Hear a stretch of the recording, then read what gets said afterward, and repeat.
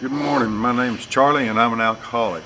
Was raised a normal, average American boy. Uh, Things started to change though. About when I turned 14 years old, I started drinking a little bit. By the time I was 16, I was walking into liquor stores and buying my own drink. By the time I was 18, I was an alcoholic. That's when my life was no longer normal. My life became very dark and dim. I did things I never thought I would do or say, and this continued for many years. And for many years, I was lost, and I mean literally and physically lost. I do not remember years in my life, but what I did. Period. I just don't remember things that happened to me. However, on January 7th of 2004, an incident happened and involved one of my grandchildren. And the next morning when I woke up, my wife and my very good friend, was standing over me. And I looked up and looked around me and I had blood all over me, and they didn't say anything. They just stared there and looked, and my friend said, "Are you ready to go?" And I sat up and sat there for a minute, and the light came on and I knew what he meant. He meant I'm ready to go and sober up. And so I thought, and I said yes. And unbeknownst to me, my wife and he had already made arrangements in San Antonio for me to enter a rehab facility. So I went home, I showered up, my bags were packed, and I was taken to San Antonio to the detox center, and I placed myself in, I guess, voluntarily. In there, boy, I thought, man, ooh, there's some spooks in here. I'm not sure I belong here. And about 2 days later, I realized I belonged here. Heroin addicts, bipolar, I can just, alcoholics just like me, people have been in 4 or 5 times, just keep coming back. But during this stay there, they kept me sober and they sent me to classes, a very regimented routine, and I was required to read a book called Alcoholics Anonymous. And Alcoholics Anonymous says that you have to have a higher power in order for this program to proceed. Well, at first, I rejected God. I said, I'm my higher power. Okay, I'll have a higher power for a while. And so I prayed to a higher power, and during rehab. And when I got out, I had to continue an IOP, which is where I just come in every day for 2 weeks. And during this time, I realized that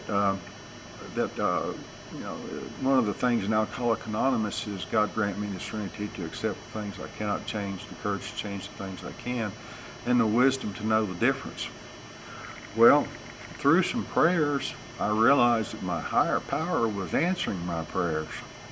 At that point, I realized there was a God.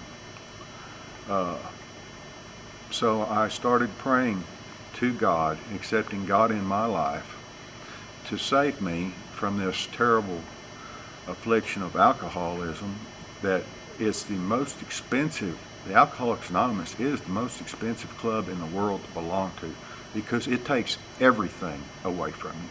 Everything. Nothing is not included. And so I knew I could not go back, and I was praying every day, and I realized that there was a God, because my prayers were being answered. And so I realized that I probably should start including church, and my wife and I discussed it, and the phone rang one day. A good friend of mine said, "Charlie, why don't you come to Cowboy Church with us Sunday?" I said, Gail and I have been talking about it, and we would love to go to church with you. And so we went to the sale barn and we went to church, and it was really nice. we enjoyed ourselves.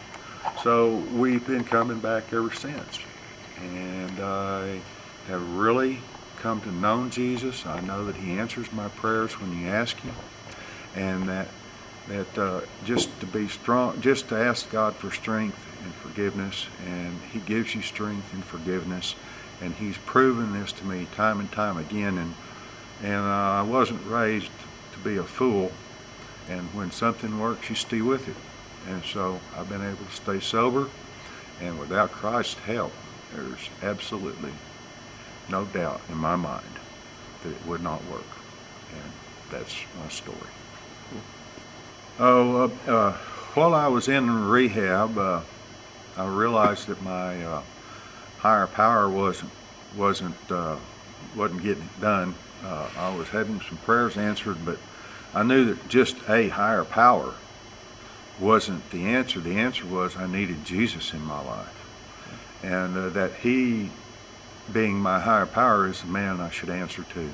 That's when I asked Jesus to come into my life and help me to stay sober. And since that point, I have been praying to Jesus Christ and not a higher power.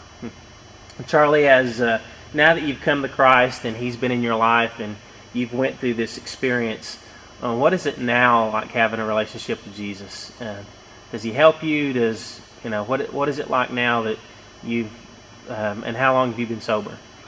Been sober since January 7, 2004, January 8, 2004. My life now is full of sunshine and hope. I pray to God every day, and I ask Him for some small favors, it seems like He always hears me. Is there still some tough days? There's always tough days in my life. There's days where I want to go back to the drink. Even though I've been sober, it's always going to be a battle as long as I live. Strength, He gives me strength, so much strength, because I know that I can to ask Him to help me, and I have the power to see it now before it happens. He's given me the power to know the difference between wrong and right before I commit such actions. There's no turmoil in my life. It's a yes or no life now. I don't struggle. I just ask for strength, and I take what's given, no more, no less, and just ask for a little more and work harder each day. And Charlie, if there's somebody sitting out in the crowd today and they need help, or they're not for sure what to do, they feel totally lost, what is one thing, or what is something that you'd share with them right now to help them? I would say, please quit drinking now, and if you need any help, you call me, and if you are sober, I will help you in any way I can. And how important is it for them to be able to really turn towards Christ in that time? It's absolutely essential, because without Christ, you have no strength, in my opinion. He gives you strength, and you need to ask for it first, because as an alcoholic, you've done great damage to yourself and everybody around you, and you need all the help you can get.